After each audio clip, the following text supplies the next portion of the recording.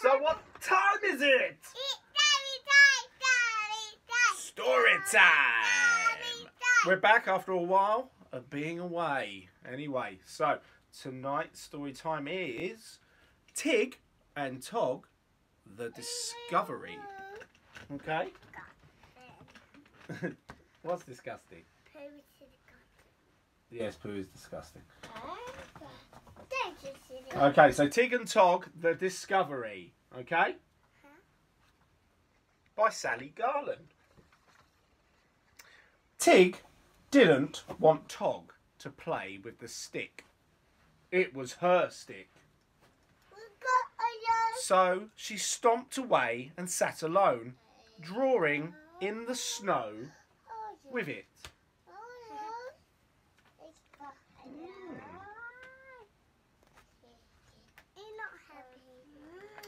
Then Tig noticed something strange and interesting sticking out of the ground.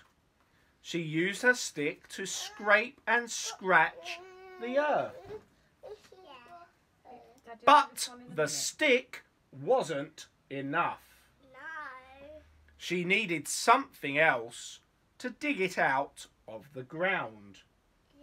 Yeah? No, yeah, no, yeah. What do you think it is? Asked Tog. Tog took a spoon out of his pocket and he sat down to help Tig. With the spoon they scooped and ladled the earth, but it was no good. The spoon wasn't enough. They still needed something else to dig the thing out of the ground. Yeah. So they need something else to dig out of the ground. What do you think they need? A shovel, maybe? In a nearby sand pit, Tig and Tog found a little plastic spade. With the little spade, they dug and dug. But even the spade wasn't enough. They still needed something else to dig the thing out of the ground. Don't argue, you two. You love each other, really. Yes, you do. No. Mwah. Yes, you do. No. So you can see they're struggling. Not even with the plastic spade. No. Tig and Tog looked for something else to help them dig. Looking around, they saw a bucket in a muddy puddle.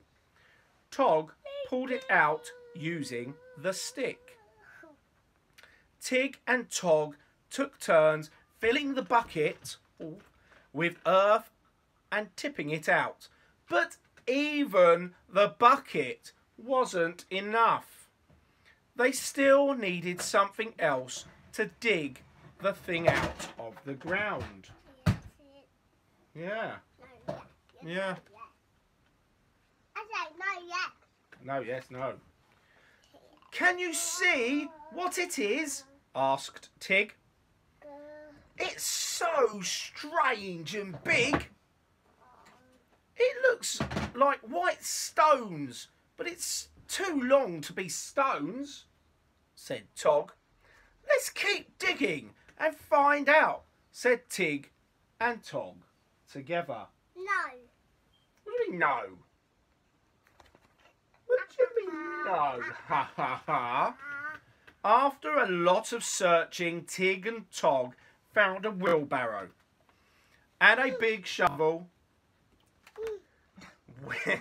With the big shovel, Tig and Tog were able to dig deeper and they could move... Oh no, we've lost the page. And they could move more earth with the wheelbarrow. But even the wheelbarrow and shovel weren't enough. They still needed something else to dig the thing out of the ground. Crikey. How big is this thing? Wonder if we can guess if I get my hand out of the way. What do you think it is? Yes. A yes.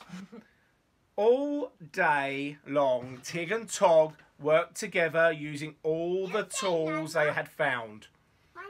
They scratched, scooped, dug, tipped and shovelled the earth around. But even with all these tools and all their hard work, they still needed something else to dig the thing out of the ground. Crikey, this is huge. It's not me. No, I know it's not you.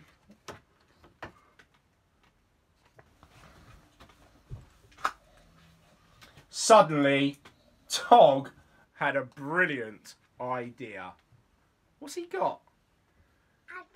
A track. Something on, yeah. Leaving Tig scratching her head, Tog soon returned with a big yellow digger. Digger, yes. With 3 mighty shovels, the digger cleared the earth. Tig and Tog both looked on in amazement at what they had found. Crikey, look at that size of that big yellow digger.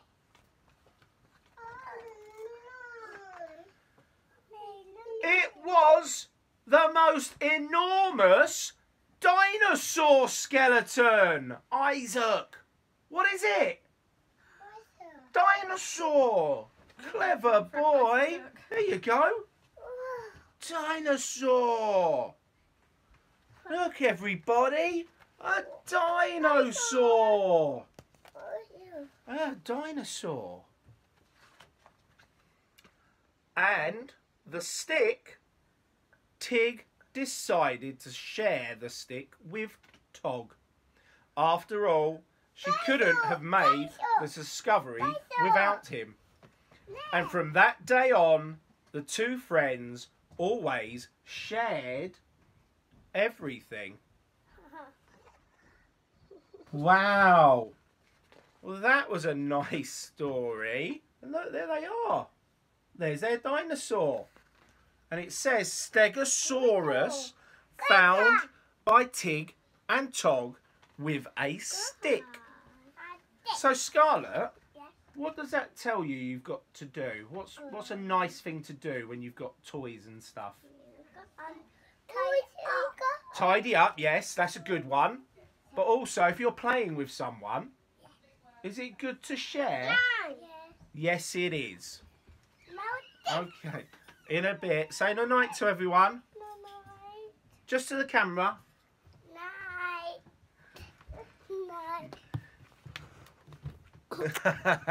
No night, everybody. Remember, see you soon on Story Time.